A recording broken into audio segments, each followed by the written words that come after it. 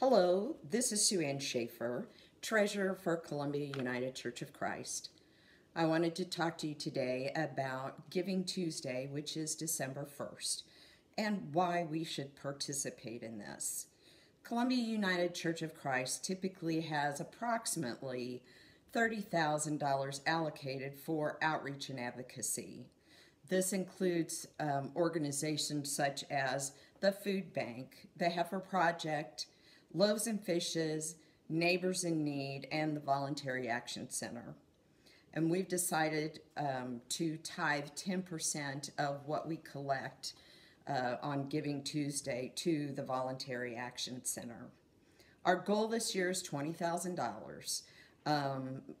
So with hoping to achieve that, we also can continue to do things for our own congregation, such as have Sunday school, vacation Bible school, calling our members in this time of craziness to check on them and make sure they're doing okay. We want to send ornaments to for Christmas to our congregants.